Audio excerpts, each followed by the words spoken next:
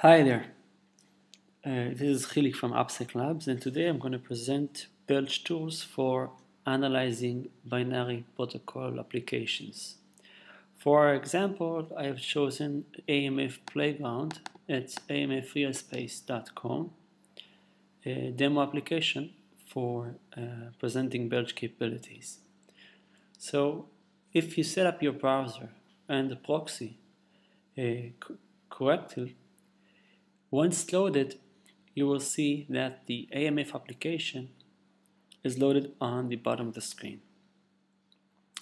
Now this is a demo application, a simple application. It lets you to add users and upload the images to a demo page.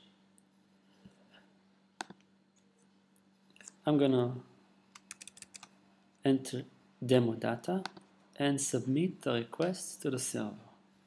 And as I can see, the data was sent and received. The application is functional.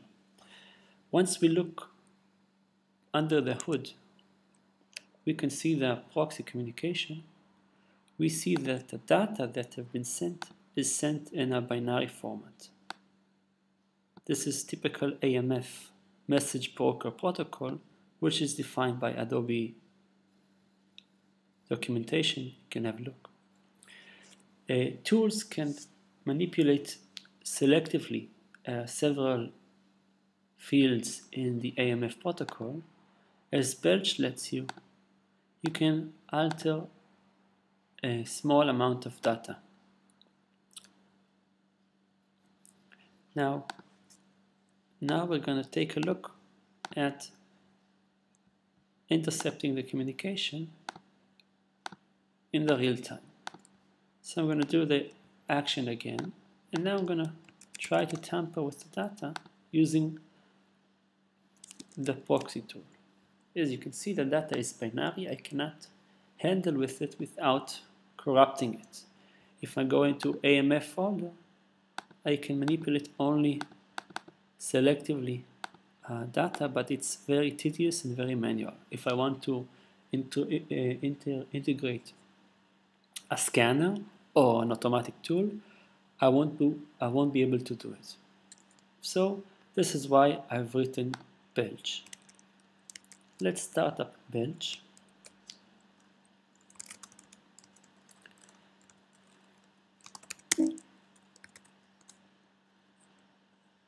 Belch is an add-on for BurpSuite, which seamlessly translates binary protocols such as Java Serialization and Adobe AMF into XML over HTTP protocol. This enables us to pen test better Flash applications and Java Serialization applications. Because Flash does two-way translations to binary object and from binary object, we'll have to add another listener to Burp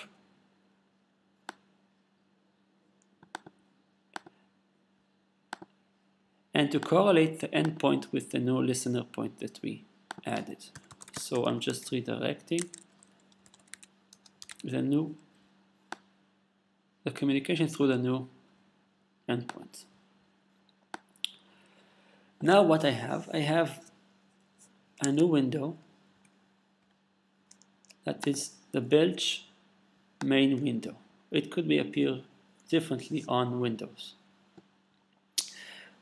This is the main GUI for Belch. Let's go over the options. The enable or disable flag tells Belch to enable or to disable. The directory for Belch logging is set via the upper change button. I can change the directory which I want Belch to dump the data into. In the second portion of the GUI, I have the trap flags for requests for responses, which I can tell Belch to process request or response selectively. Then I can select with which editor or interpreter Belch can work with using the selector in the editor component. Our automation settings will be discussed further. So let's have a look at the communication. If we reload Belch, and burp once Belch is enabled.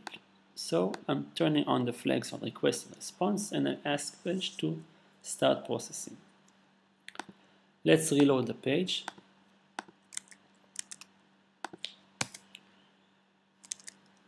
As you can see, the data is being reloaded through burp as it has been loaded before. And once the application is loaded,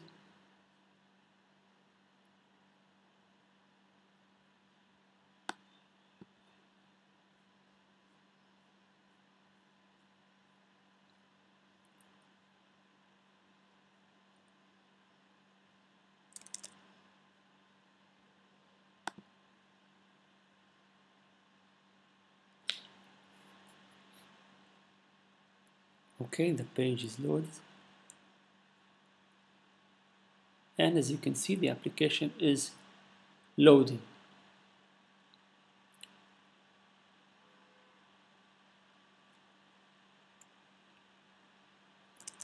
Once the application is started to load, I can see that the message broker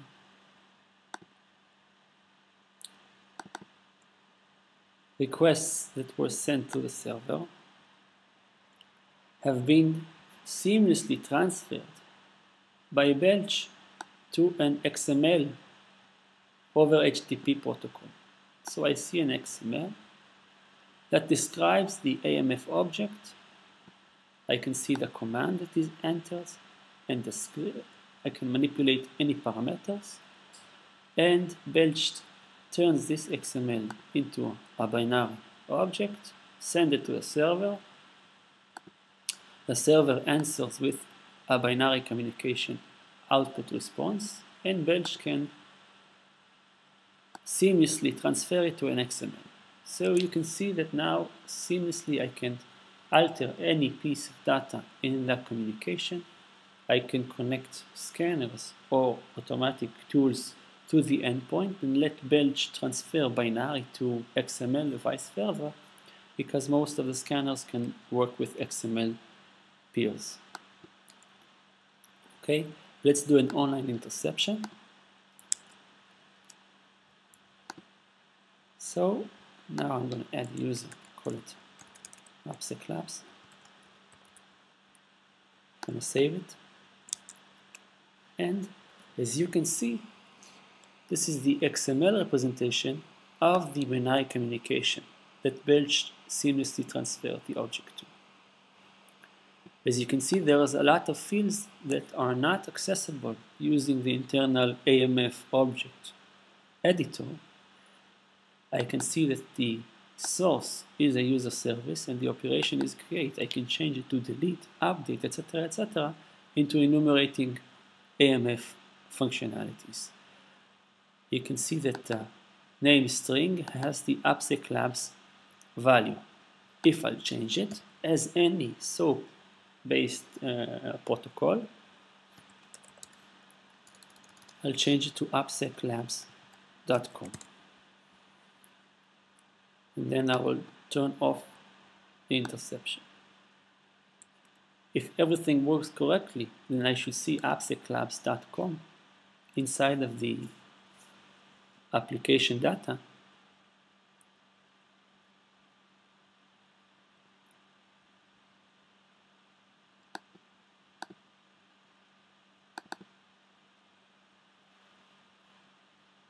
And there it is.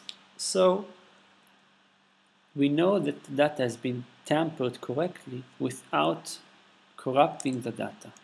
Let's have a look at the server responses to our posting.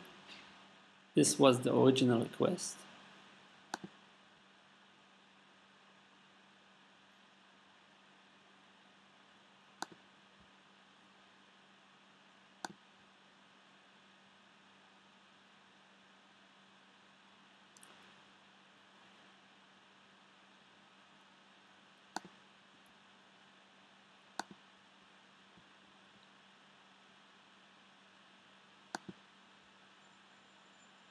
Okay, here is the user service.